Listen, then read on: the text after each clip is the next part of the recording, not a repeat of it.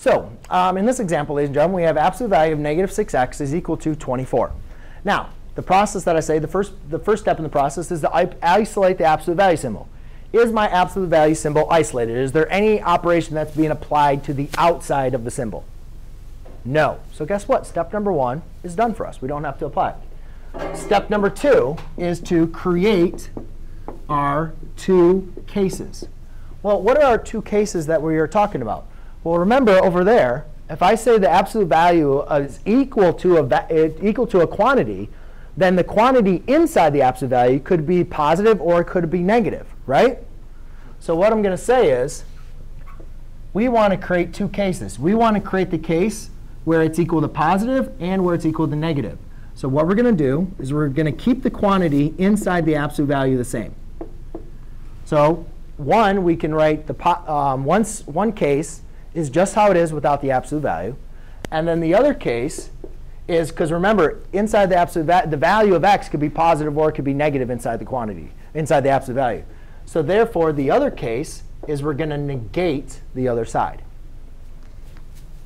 Negate meaning just multiply by a negative. Now, you just solve two equations, and that's it. So we divide by negative 6, divide by negative 6, divide by negative 6, divide by negative 6. What we get is x is equal to negative 4, and x is equal to, positive 4. OK? Now, let's kind of make some sense with this. I didn't check our answers with equations because it should have been something you guys remember. But let's go back and make sure this makes sense.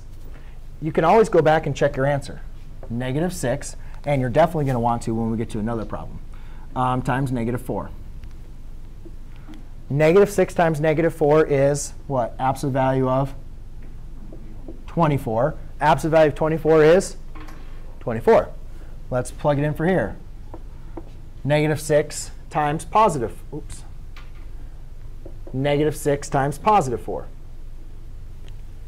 Negative 6 times positive 4 is negative 24. Absolute value of negative 24 is positive 24. So both of them work, right? If you plug them both in for there, they both equal 24. OK? So once you create your two cases,